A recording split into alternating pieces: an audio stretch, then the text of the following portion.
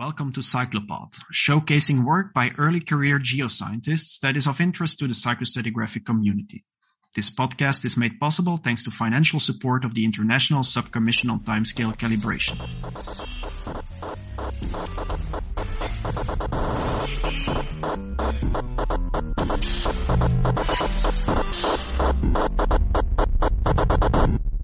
Hi there and welcome to Cyclopod. This is the 14th episode, and this time around we're going to do something special. This episode revolves around the EGU 23 conference that took place in Vienna in April 2023. My co-host Anna Jo Drury and myself attended this conference, and we interviewed 5 early career researchers that had a poster with a Milankovitch forcing topic.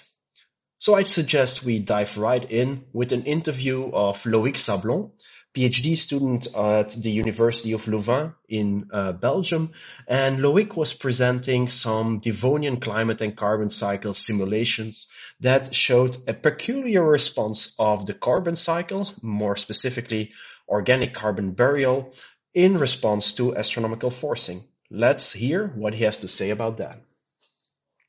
Yes, so my name is Loic Sablon. I come from Belgium. I'm working under the supervision of Michel Crucifix on the ocean anoxic events during the Devonian. Brilliant. Do you mind sharing a little bit about your poster that you're showing here at EGU? Yes, so I made a poster for the EGU where I show what is the workflow and the model chain I'm using in order to simulate an ocean anoxic event during the Devonian. And what was the main result? What was the main outcome that you found? In my poster, I'm showing a time series where there is a peak in the carbon barrier, but this is something that I still have to to figure out why there is this peak. So it might be interesting. Oh, but clearly some really hot off the press science then. Yeah. So wonderful. And how have you found is this your first EGU? How have you found it? Yes, it's my first EGU since it's my second year in this field, because before I was in cosmology, so nothing related, and it's really great to be there. It's really huge. I didn't know it was so huge and so many people, but it's great. Brilliant. And any great science highlights you think that you enjoyed seeing today? In the morning I spent watching all the talk from the climate of the past with the orbital fencing. They were all very interesting.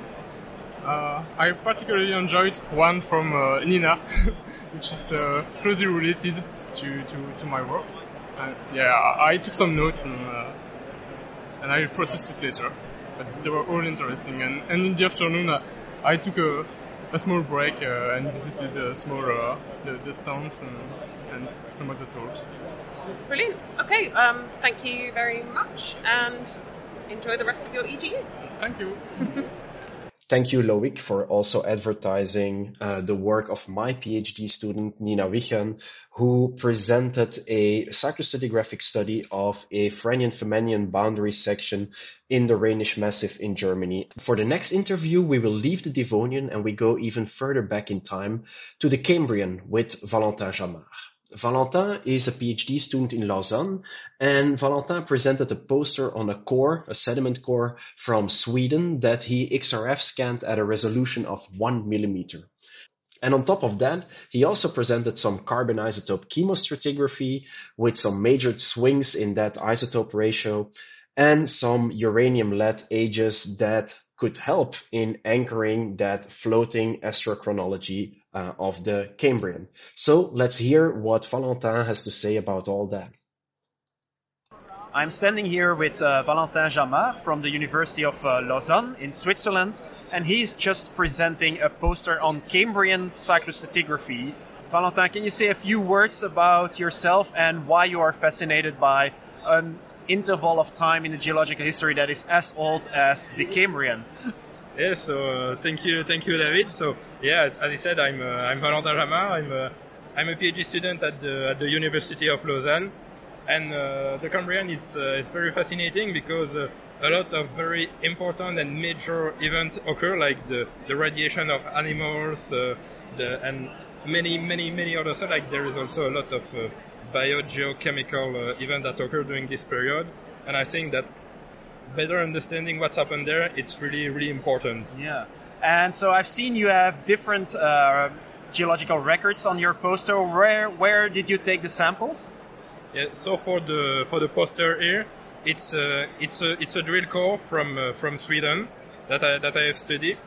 But I have also studied in my first year of the PhD an outcrop in southern France and another outcrop in the desert of Utah in the US. Wow, cool. And have you been on the field yourself? Yeah. For Montagne Noire, so in southern France, for Utah, I went on the field, but for the core of Sweden, the core have already been drilled. Yeah. I received it in Lausanne, and then I send it to Sweden to scan it. I went to Sweden to be able to scan it, and then I send it back to the Danish team that have cored. Excellent. So I've seen many different proxies on your poster: TOC, calcium carbonate content, delta 13C of organic matter. But what stick to my mind is the 1 millimeter resolution you have on the core scans, the XRF core scans. Why is it reasonable to do such a high resolution scanning? The sedimentary rate is relatively low because it's shale from basinal environment. 1 millimeter, it's relatively okay to have enough data and data points to, after that, perform cyclostratigraphy and be able to, in the best case, tracking the precession cycles. Yeah, exactly. And you don't have bioturbation to worry about, right? Yeah, no, there is not much bioturbation. There is just 2 small layers that have been a bit eroded. Okay. So perhaps 2,000 years have been missing, but usually, it's very like a black shale, so it should be really nice. Thank you, Valentin. And good luck with the poster and with publishing all your results. Yeah, thanks a lot, and finger crossed. Yeah, cool. That was Valentin Jamart. We continue with Peng Zhou. Peng is a PhD student from Beijing, and at first when we asked her to be interviewed, she was very hesitant and very shy, but in the end we were able to convince her, and I am very, very happy about that and very proud about Peng finding the courage to present her work here at Cyclopod. So on her poster, Peng was showing model simulations simulating the East Asian winter monsoon in response to insolation changes and changes in Arctic sea ice. And she could clearly show that this East Asian winter monsoonal system had been strengthening in response to a steeper temperature gradient between the latitudes. Peng, the floor is yours. So, would you like to introduce yourself? Okay, my name is Zhou Peng, and I'm from China. Where do you work? I work in Institute of Earth Environment, Chinese Academy of Science, and Beijing Normal University. Okay, and are you doing your PhD? I'm a PhD student. Okay, and who are you working with on your PhD project? This poster, I focus on the changes of East Asia monsoon since the Holocene. That's wonderful. And what type of methods did you use to work on? What type of techniques did you use? I used the simulation model CESM. What was the main result that you came out with the simulation? What did that show? We find the East Asia winter monsoon show an increasing trend since the mid-Holocene. Oh, wonderful. That's great. And have you enjoyed EGU so far? Yes. Is this your first EGU? Yes. This is my first time to EGU. I think the conference is very interesting and I want to join the next time. Oh yeah, Peng. We're all looking forward already to EGU 2024. Hope to see you there. We continue with Miho Ishizu. She ran the community Earth system model over the Pleistocene, over the last 3 million years, and she fed that community Earth system model result into CGENI to understand how the global carbon cycle responds to Milankovitch forcing. Good afternoon, Miho. Very nice to meet you here at EGU 23. I had a look at your poster, which is on Pleistocene simulations with CGENI. So you're simulating the climate and the carbon cycle. Yeah. what is your main result? We did still ongoing, but now we developed a new model to assess the carbon cycle variability during the Pleistocene.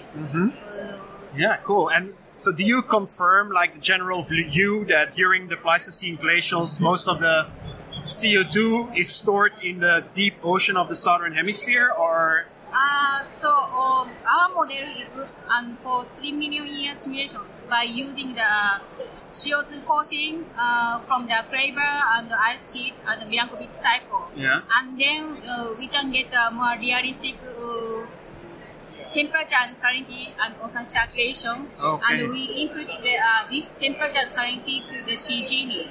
And the CGN is kind of the system model, and we input everything: the atmosphere module, land module, ocean circulation module, and also the sediment module.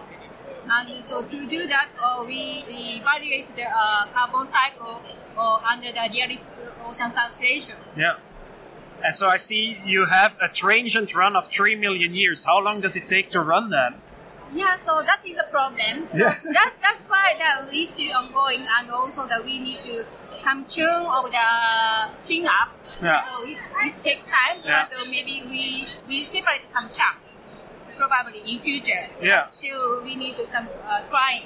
So you don't have the full 3 million years yet. Yeah, probably. Yeah. So Okay, cool. It's difficult to run the model for 3 million years. Yeah. So we probably change some strategy and make us some chance. And did you get some useful feedback on your poster from people?